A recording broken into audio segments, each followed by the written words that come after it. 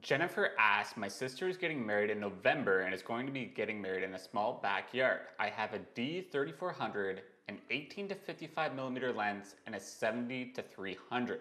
I'm wondering if those are going to be enough. I seen your video with how little you take to shoots, so it kind of made me feel good and relieved because there's so much out there for questions, for cameras.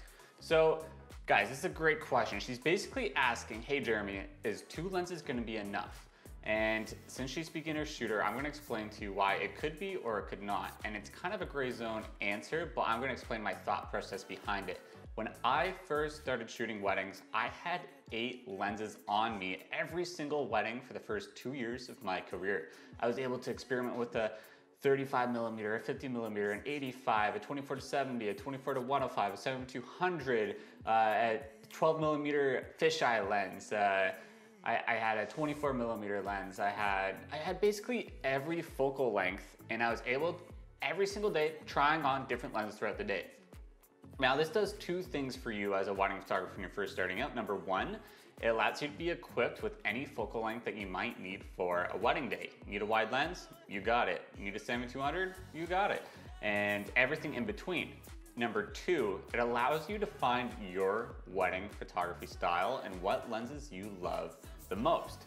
What I cherished about doing that is I was able to see, all right, an 85 prime does really well in this type of lighting or this type of day or this type of need for a ceremony. Oh, the ceremony is a lot larger, it's a big church, 7200, let's go. Oh, I really like the 35, I really like the 50. Ooh, now I'm learning that I don't like the 50 millimeter, it's a little too tight for everything.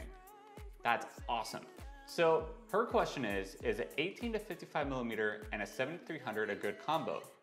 Yes and no. Yes, as you've gone through the era of mastering all the lenses, learning that works best for you, I learned eventually that a 7200 and a 35 millimeter can save me on a wedding day and I can do it all. However, I've shot wedding days only on a 50 millimeter before. I've shot wedding days with everything, so I know what it takes to shoot a wedding properly with everything, and then I really honed down to my 2 lenses because I mastered everything first.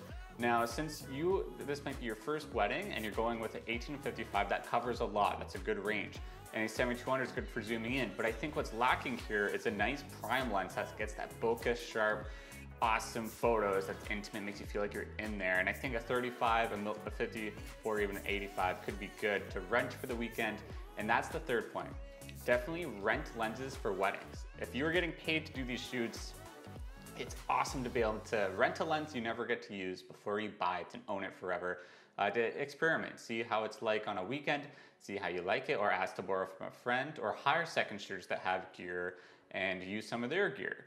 So that's what I'd recommend. So my answer is yes, these 2 lenses could be enough, but I actually disagree. I think you're missing 1 lens, and that's some sort of prime lens that has a shallow depth of field that clients go bananas for. The 1855 is okay for family photos. That's probably what I'd recommend. The 7300 is great for the ceremony and maybe speeches if it's outside. But I do agree that I think, for first dance photos, you might need a prime lens in case it's low light. That's the thing. You don't know what you're going to be delivered on a wedding day. I've handpicked 2 lenses that are upgraded versions of what you're going for, and it has a low f-stop. So in case I need to open up that aperture and let light in because there's little light, I can do that. You can't do that with your 1855, and you can't do that with your 7300 because that's probably an f4 to 5.6 lens. So I would say go rent a lens, 1 more lens into your mix. I'd probably suggest a 35 millimeter because it's something you can rock on for the ceremony. It's something you can rock on for the first dances, and then put on those other 2 lenses, and it's just gonna up your game and make your photos look more professional. And as you become a better wedding photographer and you've tried all the lenses, then you can go to a wedding with only 2 lenses because you've mastered all the rest. You know what all the rest do and don't do, and you've picked out your favorite things. I had a phase where I shot only with a 50 millimeter for the first 4 years of my career. I regret doing that because 35, if I didn't experiment with a 35 earlier, I would have figured out that that's an amazing lens. And maybe I'm being complacent right now and I need to experiment again. And then 2 years from now, I'll be like, Jeremy, why were you shooting with only a 35? The point I'm saying is go out and experiment, and then when you're really comfortable with the 2 lenses, show up with 2. But if you're not comfortable with the 2 you're going, rent 2 more, and have that backup just in case. So that's my 2 thoughts on it. Thank you for commenting your question. Anybody else that has questions, comment them below. I'd be happy to answer them. I will see you guys in the next video. I'm Jeremy Daly, and I look forward to talking to you later. Peace out.